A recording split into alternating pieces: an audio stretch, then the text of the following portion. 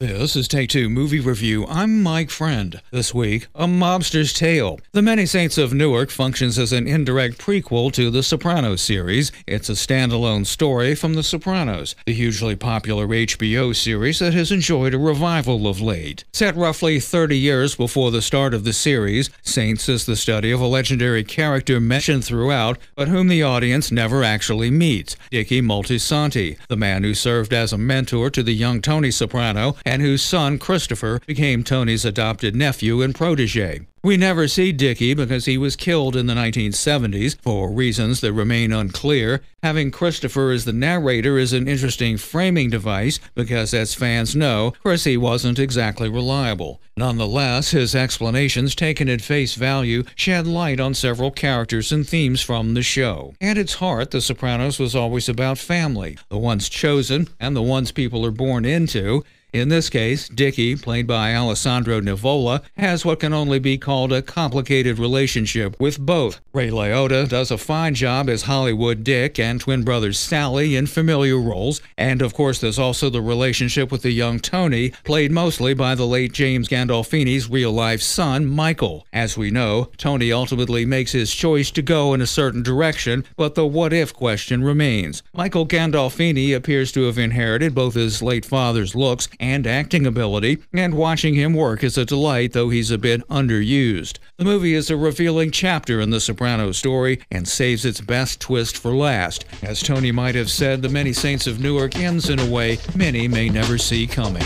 This has been Take Two Movie Review. I'm Mike Friend. Catch up with us at take2moviereview.com and feed us back on our channel on YouTube.